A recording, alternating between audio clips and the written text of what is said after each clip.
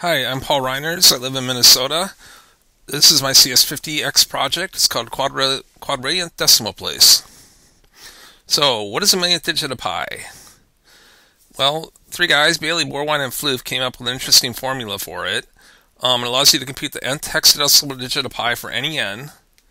And the really amazing thing about it is that it does this without computing any of the preceding digits. You just go out there and you just snatch any digit you want without doing any of the digits before that. And I implemented this in C for my project. So what is the millionth hexadecimal digit of pi? Well, let's switch over to the CS50 appliance, which I really like a lot. Here's a bit of the code, but I don't have time to go into it in detail right now. But anyway, let's find out what it is. This takes about 9 seconds usually. It's pretty fast, I think. Going out right out to that millionth digit, not doing any digits before that. Just going to snatch that millionth digit, and the millionth hexadecimal digit of pi is 2.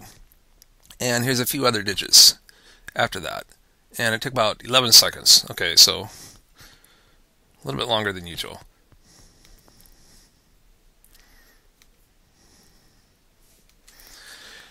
So that was my project. I wish I had more time to explain it, but I've got a lot of documentation. You can get it from GitHub, and I've also got links in my documentation to the original papers by Bailey, Borwein, and Floof.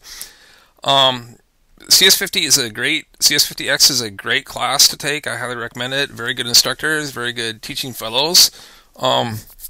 Even if you already think you know a lot about computer science, or even if you already do know a lot about computer science, you should take it as a refresher. It's very good. And if you don't know a lot about computer science, then it's probably even more fun. So this is my CS50x final project. Thank you very much.